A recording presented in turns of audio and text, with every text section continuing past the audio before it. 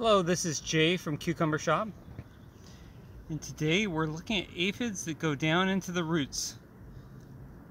These are the roots of fava beans, which would normally have a lot of these nodules, nitrogen fixing nodules, but the ants have brought around the aphids, and the aphids have just really done a number on these poor plants. So what happens if you get too much aphid activity and they have and they're vectors of disease? Bean Mosaic Virus. Really bad. The plants are suffering pretty bad. Gonna have to get rid of all this.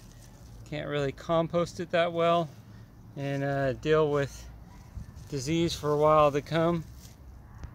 Anyways, just thought I'd share some plants affected by Bean Mosaic Virus and aphids in the roots. Hope you enjoyed. Jay from Cucumber Shop. Happy gardening.